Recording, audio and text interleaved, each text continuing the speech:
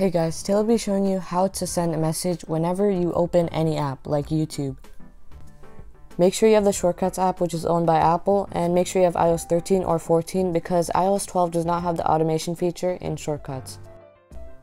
Then open up Shortcuts and then click on the automation tab at the bottom of the screen. And if you don't have the automation option like at the bottom of the screen, then you probably do not have iOS 13. So just see if you can update and then come back and then click on automation. Now what you want to do is just click on create a personal automation and then scroll down until you see the app icon. You can do is opened or is closed. You can do both of them at the same time too. And choose your app. I'm just going to choose YouTube for example.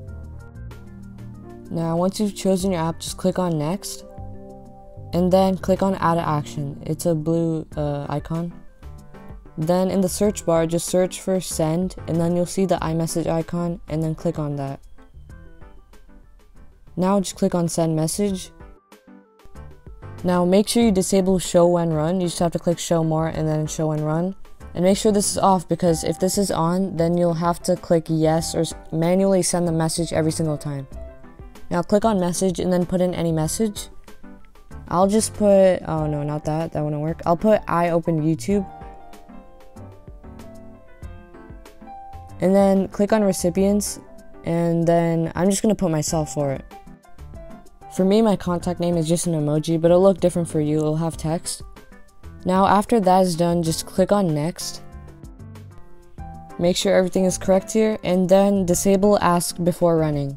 So if ask before running is on, it'll show up as a notification and you'll have to click on it to run it. So make sure you click on don't ask, and then click on done. Now your shortcut is fully set up.